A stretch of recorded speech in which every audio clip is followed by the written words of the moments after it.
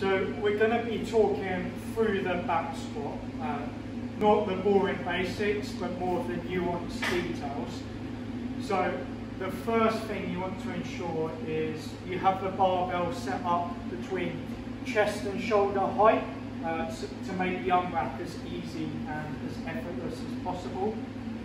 And then you want to establish your grip. So for most people, it will be an outstretched thumb away from the knurling, so the rough part of the barbell. But generally, a better rule of thumb I like is go as close as you possibly can. The closer you are, the more tightness you can create, and you become one with the bar, and there isn't a lack of stability there. Bigger guys with lack of shoulder range may have to go slightly wider and potentially use a thumbless grip. But if you're slightly smaller, like Elise, you can probably go closer, thumb round. And then after you've established that, you're going to place the bar on your upper traps. In this position, Elise is going to pull the bar into herself, again to create that stability, and take a deep breath through the nose, trying to inflate the stomach before she unwraps. Then from there, she's going to take 3 steps up.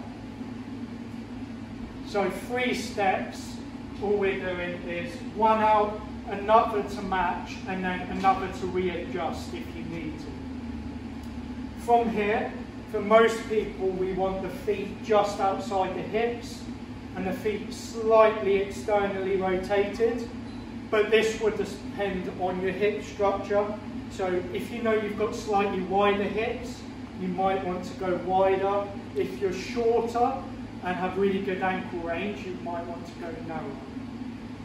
And then before we descend into it, we want to do the Valsalva maneuver again. And just to clarify what we mean, it's a deep breath through the nose, not the mouth, where we're looking to expand the belly and the lower back. So we should be looking to fill this region with as much air as possible. That will create stability and help protect the lower back. One final thing before we descend into it, we want to think about 3 points of contact with the ground and the feet. So you want an even weight distribution between the big toe, little toe and heel to create a tripod, so you've got a really good amount of balance there. Once you've taken a Valsalva and got the balance in the foot, simply descend into the squat, trying to get the hips below the knees, and then really explosive on the way up. We're athletes, so during the concentric portion, you really want to pop up. Control down and explode up. If you do one more release. Good. Once you're done, just walk forward until you feel it hit the upright, and then walk away.